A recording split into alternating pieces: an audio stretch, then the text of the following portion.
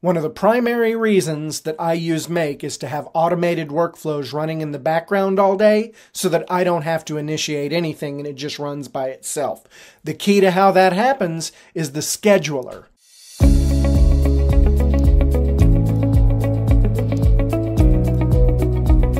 Down in the bottom left-hand corner, we have a play button. To almost anyone who uses modern digital apps, it should be obvious what that does. It runs your scenario. Underneath it, you have a toggle option. This enables automated scheduling of this scenario. Once you have it on, it will behave according to the dictates of this setting right here. The default is 15 minutes. So if we want to change that interval and run it at a different schedule, click where it says every 15 minutes, run scenario, and we have a drop down. We have once, every day, days of the week, days of the month, on specified dates, and on demand. So you have quite a few ways in which you can configure your scheduling. The default setting is to run at regular intervals and to define what interval. It's set to 15 minutes. We can set it to pretty much anything we want.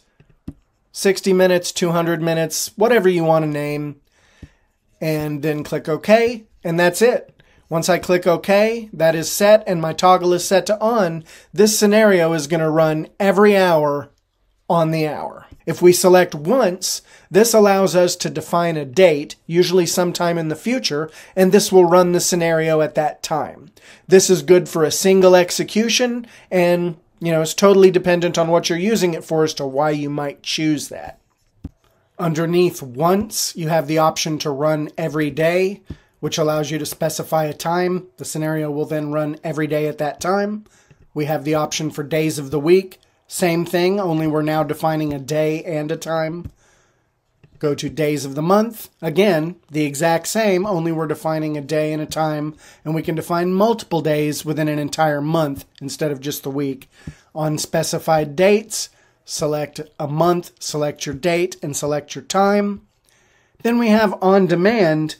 On demand really just turns off the scheduler. That way you have to hit play every time you want to run this workflow.